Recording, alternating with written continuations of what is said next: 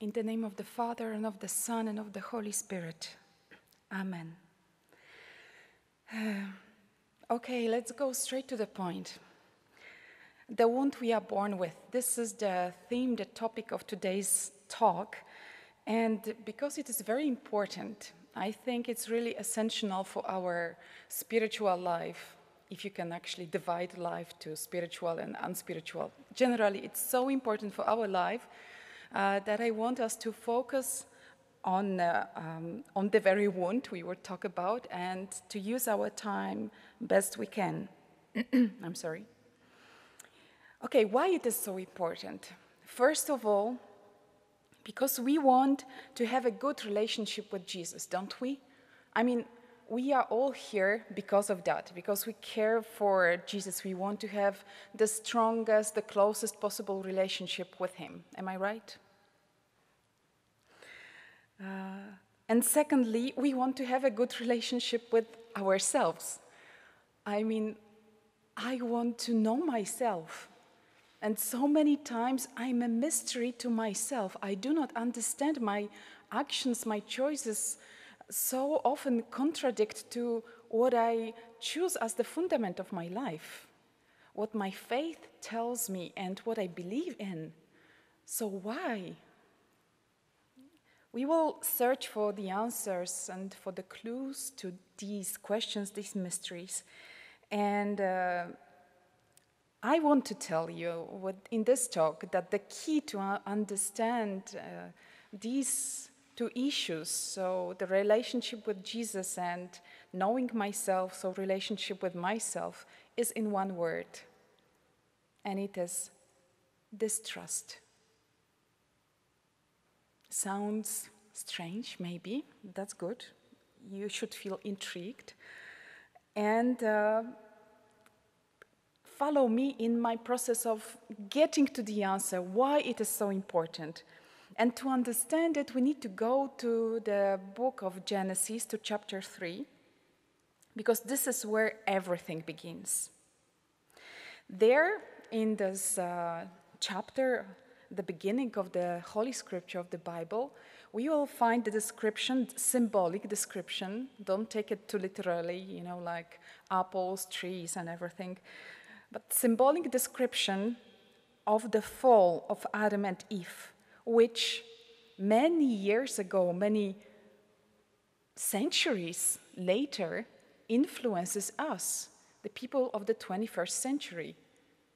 The sin of our first parents, it's amazing.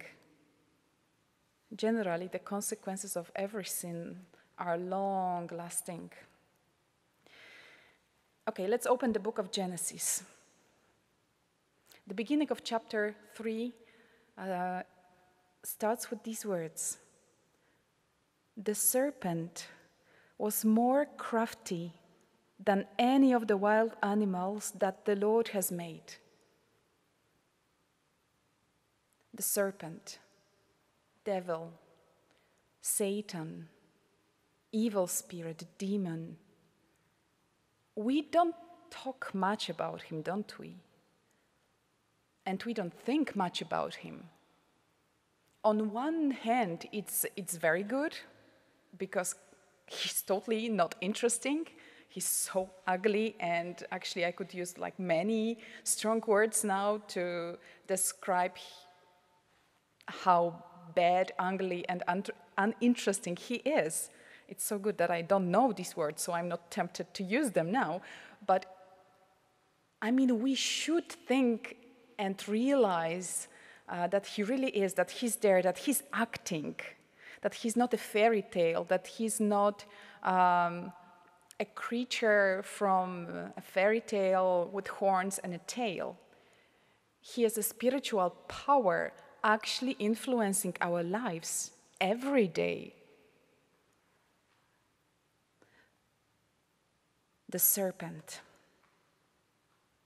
Let's look at his strategy as it repeats again and again. I told you already, he's totally not interesting. That means he's not creative. He repeats himself. And that's good for us, because when you see his strategy in your life, how he's tempting you, you can be sure that he will repeat the same strategy in a while. So it's important to leave reflecting on if you commit sins, especially if there are some sins which repeat in your life, just spend some time on, kind of seeing step by step, how did it happen that I did it again? Figure out his strategy, the strategy of temptation. And don't ever underestimate him, because as the scripture says, the serpent was more crafty than any of the wild animals the Lord God had made. And he's definitely more intelligent than we are. So keep watch. The serpent said to woman, "Did God really say, 'You must not eat from any tree in the garden'?" See how gentle, how subtle the snake is, how engaged, involved he seems to be, interested with what's happening to you. He comes to you, he speaks to you, he questions you, he's kind of concerned about you. And we like when someone is interested with us. Then we stop keeping watch, no matter who the person is. It can be devil in disguise, but he's interested with me, so keep watch. So Satan is a great actor. We need to remember this.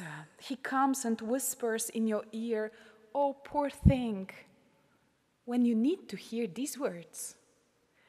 And in another situation, when you feel hurt, he will provoke you to rebellion, like confirming what your wounded nature feels, your wounded feelings tell you.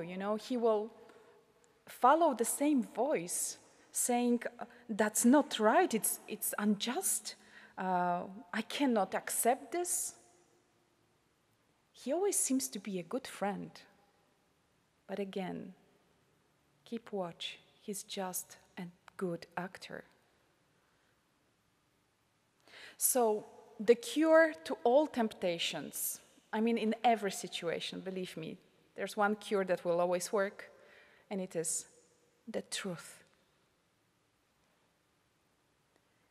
Eve could win the fight at that stage of temptation if she would simply tell the truth.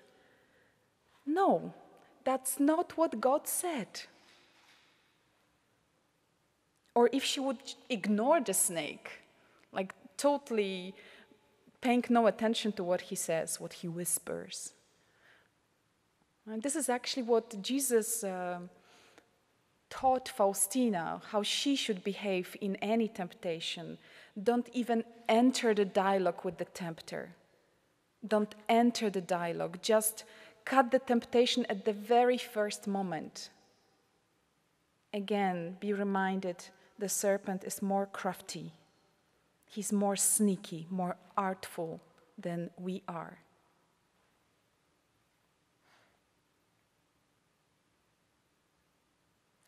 Truth is the cure to every temptation.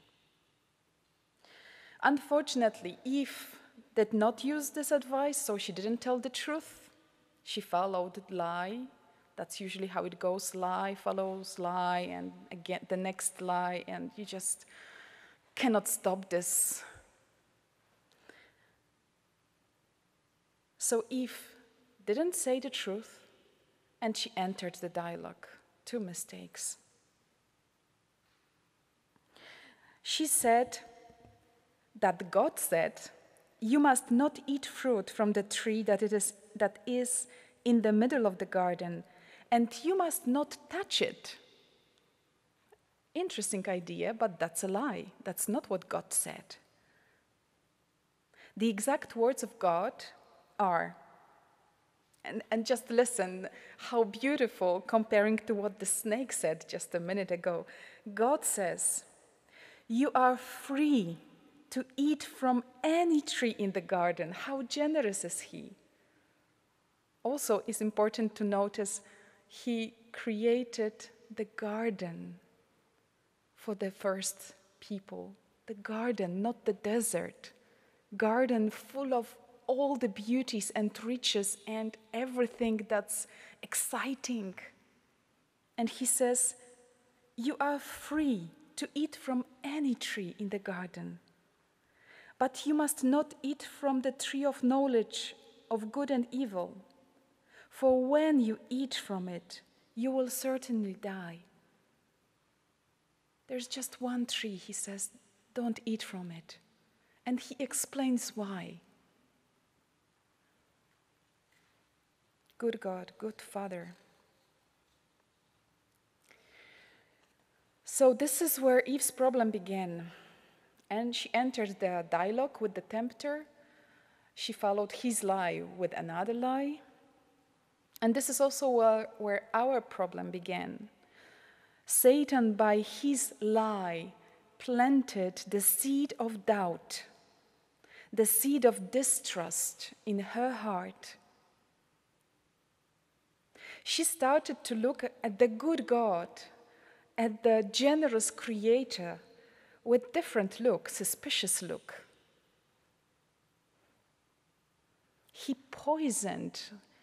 Satan poisoned her, I would say, virginal look, the first look, like the look of the virgin, of the young girl who sees love with her pure eyes. Satan injected poison in these eyes, and she stopped seeing the good God, the generous Creator. She started being suspicious. And we are all children of Adam and Eve. We inherited that suspicious look. And now when our good God, our generous Creator, gives us, for example, 10 commandments, we see, what do we see? 10 prohibitions, 10 times no. It's as if we would see, the powerful God, but surely not the good Father whom we are longing to meet, but like the overprotective Father who's standing between you and something good, something desirable, and saying, don't even think about it. That's what happened. That's how the poison of Satan spoiled our pure look, our gaze at God, our seeing the truth about Him. If our image of God wouldn't be affected with the consequences of the original sin, we would see that 10 commandments, let's stay with this example, but we can speak about all the words of God, but let's stay with the 10 commandments. We would see them as a gift, as a way of safeguarding us. We would rather see ourselves as so precious to God that He won't allow anyone to harm us, and even He won't allow us to harm ourselves. Or maybe we would see ourselves as blind men, and we would be so grateful that there is someone who sees next to us, saying, no, don't turn to the left because there is a hole in the sidewalk. Oh, thank you. Thank you for telling me this. I just can't see. And brothers and sisters, we are all blind men in this world. We really, really don't understand and don't see many things. What we see is really a tiny, tiny part of not only our whole life's story, but the history of the world. We do not have the same perspective as God does. We might see something which seems to be good, tasty, delicious, desirable, but He sees already the consequences of you eating that cake. Just listen to the voice of the good Father, not protective Father. Or as Satan tries to persuade us that he's just afraid of us, that we can, if we will get the knowledge that he has, he will be threatened by our knowledge. Come on, you hear me saying this and you know it's nonsense. So we've lost this trustful, childlike look at the Father. That's the consequence of the original sin. And Jesus came into the world. He became one of us. He humbled himself so deeply. And then he allowed himself to be tortured and killed, just to give us the highest possible, the strongest possible proof of who God really is. Like Saint Faustina says, his love and mercy itself, incarnated love and mercy. When you look at Jesus, there's nothing else in him. There's no fear of you or your possibilities. You are not a threat to him. He's so happy when you flourish, when you grow, when you eat from all the trees of the garden. Except one, because this one won't do you good. So even though Jesus gave us the highest possible expression of God's love for us, we still have doubts. It's unbelievable how deep is the wound of distrust that we all carry in our hearts. That though we have crucifixes all over, I carry the crucifix on my heart and I can touch it and remind myself about the love of God like in every second of my life, and still I also have doubts.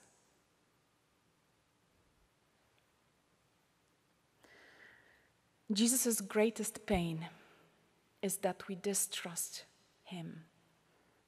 He said these powerful words to Saint Faustina: "Distrust on the part of soul is tearing at my insides." Just imagine that your insides are torn apart, that the pain of maybe just imagine the person you love the most in your life. Just think about, I don't know, maybe it's your mother, father, your friend, your brother, sister. Just think about the person whom you love the most. And right now you could tell me with honesty, I'm ready to give my life for him or for her. I would defend him with my own body if there would be a need to do so. I love him so much.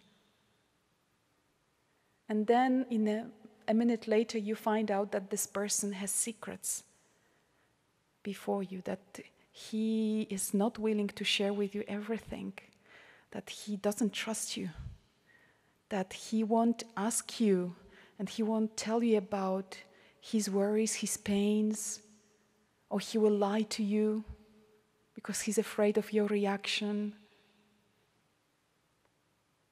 Or no matter how many good advices you would give to, let's say, your younger brother, he will still listen to his friends, not to you, because he trusts his friends more than he trusts you.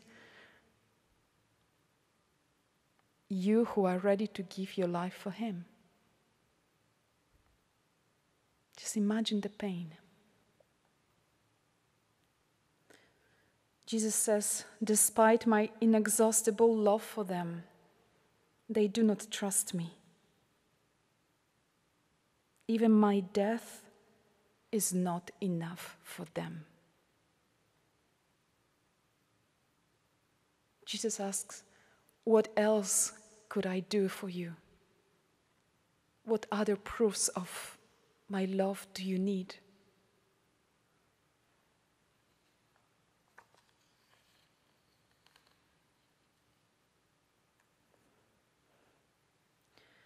I told you at the beginning that the theme of this evening, so the wound we are born with, the wound of distrust, is so very important to understand or to build a good relationship with Jesus, because we need to face the first fundamental obstacle in this area of building a good relationship with Him, the wound of distrust.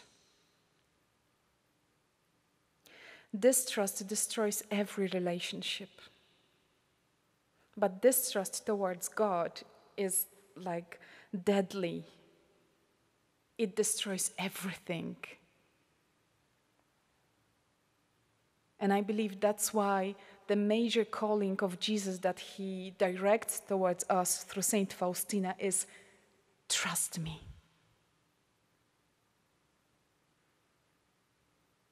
Just trust me.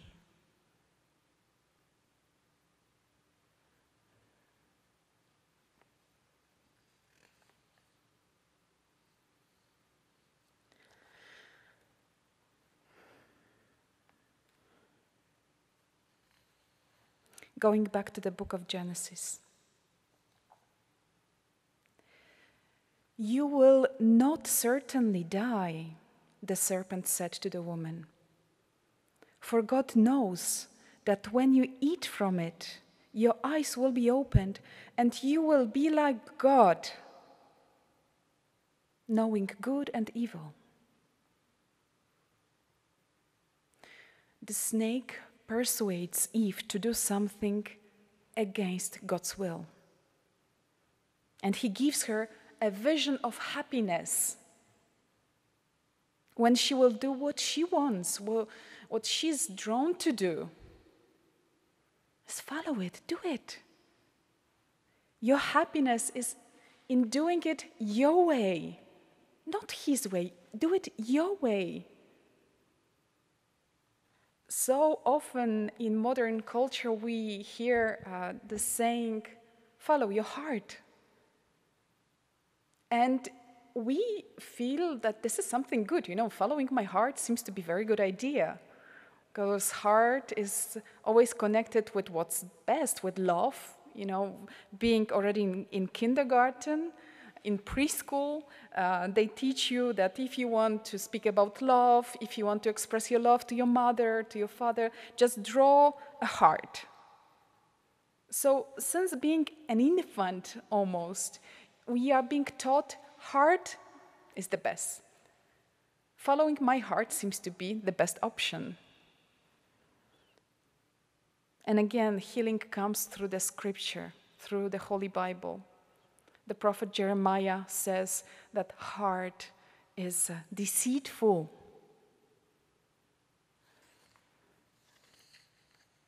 Deceitful. Don't follow your heart. The heart is deceitful above all things. There's nothing more deceitful than your heart. Don't follow your heart. Follow the word of the Lord. Follow what He says, not the rhythm of your heart, because as soon as you accept that your heart is wounded, you will have no doubts. It's not a wise decision to follow my heart, because there is wound in it. And when I follow my heart, that means I follow the wound. Follow the word of God. Follow what He says. So false image of happiness, my way. The true image of happiness, His way. Jesus, I trust in you. I will achieve happiness by doing what He wants me to do. And just let me recall you a few examples of happy people. Jesus is happy. And what He says is, Father, may your will be done, not mine. He's the happy person, the first happy person ever walking on earth. Mary is happy. And what is that she's saying? She says, be done unto me according to thy word. So again, your way, not my way. Sister Faustina is happy. By the way, I don't know if I mentioned this to you already, that the very meaning of her name is happy. Faustina means happy. So, and what is she saying? What is the rhythm of her life? She keeps on repeating with her life, with her choices. Jesus, I trust in you. And again, not my way, your way. I trust in you, not in me. No. I have serious doubts in myself in following what comes to my head. I follow you. John Paul II is happy. And what he says, totus tuus, totally yours. I'm totally yours. I put my life into your hands and do with it whatever you want. And that's the best for me. I'm happy when I do what you want. The will of God is our happiness, brothers and sisters, and we will keep on repeating this again and again. We need to have it engraved in our hearts. This is trust, following God's will. Jesus, I trust in you. Jesus, I trust in you. This will be the rhythm of all our evenings with Merciful Jesus, but especially the next few months. And let me share with you another quote of St. John Paul II, which is like one of the best quotes ever and definitely one of my favorite. And I was convinced that no matter what will I say to you this evening, I definitely need to share with you this quote. So St. John Paul II, while encouraging us to trust Jesus, he says, to trust Jesus means to believe everything what he says, no matter how very strange that would seem to be, and to reject the suggestions of the evil, no matter how very reasonable they would seem to be. Again, if I want to trust Jesus, I will follow whatever he says, no matter how strange it may sound to me or to the other people.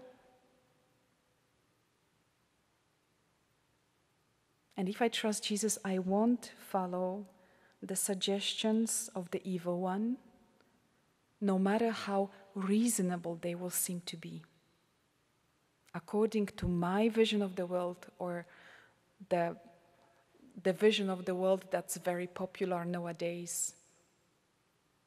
Something that you hear in media, in social media, you will see many things that the same voice, it's kind of repetitive.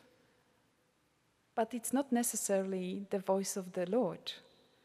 We need to go back again and again to the Holy Scripture and to read the Bible, to actually have the ability to discern which voice comes from the God and which voice comes from the evil one.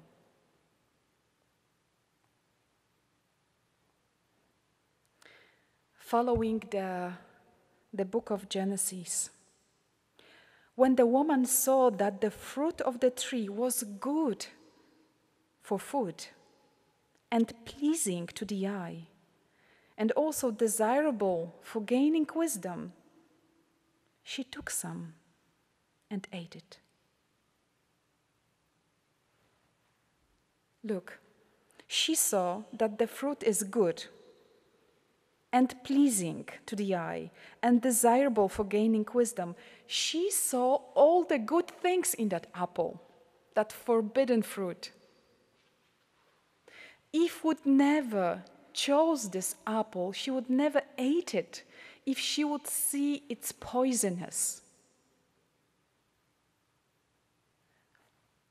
Even when we sin, brothers and sisters, we choose good.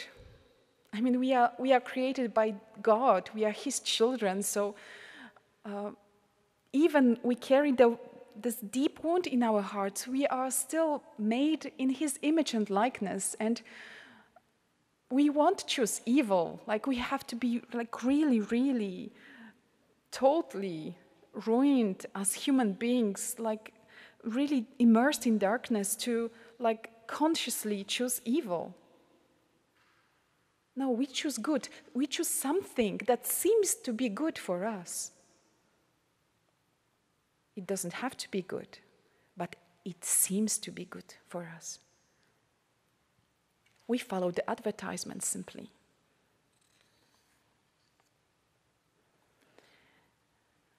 Going back to the book of Genesis. She also gave some to her husband, some who was with her, and he ate it. Then the eyes of both of them were opened, and they realized they were naked. Interesting. Satan promised them that when they will eat this fruit, they will be like God.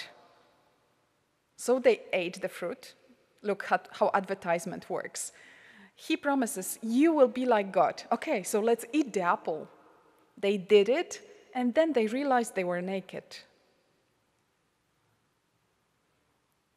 And in that very moment, you could hear the laugh of the evil spirit, Satan's laughter. I made it again. I cheated them. I played. I fooled them. I deceived them. I made it. He's so happy when he can play tricks on us and when we follow his advertisement, and then he uncovers everything. He shows us the truth so that to torment us, to see us in pain. He really enjoys it.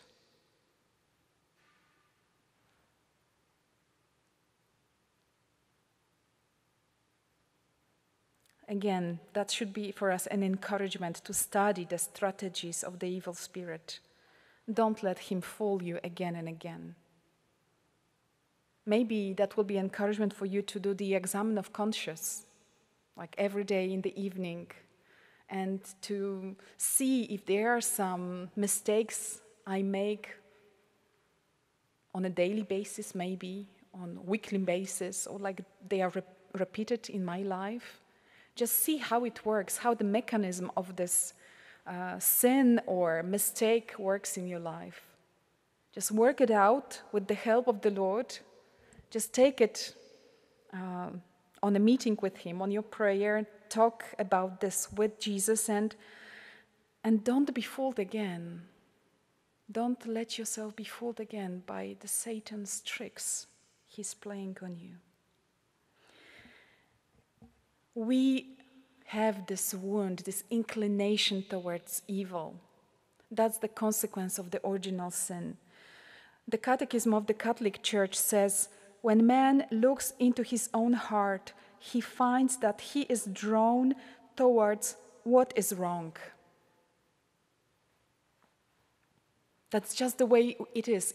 We are not to fight with it. We are not to discuss with this. We are to accept it and to learn to fight, even being wounded. We still have the strength to fight with the tempter. Saint Faustina says, oh, how everything drags man towards the earth. My Jesus, despite your graces, I see and feel all my misery. I begin my day with a battle and end it with a battle. As soon as I conquer one obstacle, 10 more appear to take its place. Constant fighting. That's our life on earth. Just don't be deluded that life is to rest. No, life is to fight. Saint Paul says, I do not do the good I want, but the evil I do not want is what I do. Again, consequence of the original sin. Accept it, be aware of it, accept it, live with it, fight with the wound in your heart, in the army of the victor of Jesus Christ. And don't be afraid. You will win the battle because you are with him. He is with you. Don't be afraid, don't be afraid. That's another repeated phrase or like fundamental phrase that we should be reminded of again and again. Jesus, I trust in you, don't be afraid. Fear is the first fruit of sin. Adam and Eve, they were not afraid of anything as long as they haven't committed the sin. As soon as they did, fear entered their lives. And so it is the same in our own personal histories. And fear is like a leash by which Satan is holding us. You know, that's his tool, fear. We are afraid, first of all, of death. We are afraid of dying, not only of the final moment of our lives when we will, like our body will die, but we are afraid of everyday dying. We are afraid of sacrifices, of suffering, and that's also normal. Yeah, just be aware, it's natural. That comes from your wounded nature, this fear. And again, the healing is in Jesus Christ, who teaches us, who tells us, who gives us a promise of eternal life. And as soon as we accept it, we are not afraid anymore, because we know that our soul is immortal. And no one can actually kill us. They can only kill our body, but also our body will resurrect. So we shouldn't be afraid even of that. He is our hope and our strength and our promise. He is our eternity. Fear is like a leash by which Satan is holding us. But Jesus frees us from all fears. He's our Savior.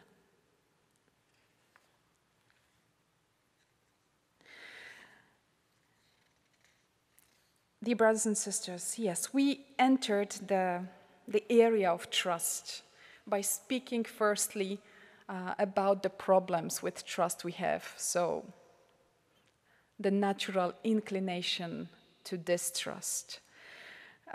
There will be continuation. Every next talk during the next few months will uncover another dimension, another expression of trust. We will learn what does it mean to trust, how to trust Jesus. We will follow the footsteps of Faustina and John Paul II.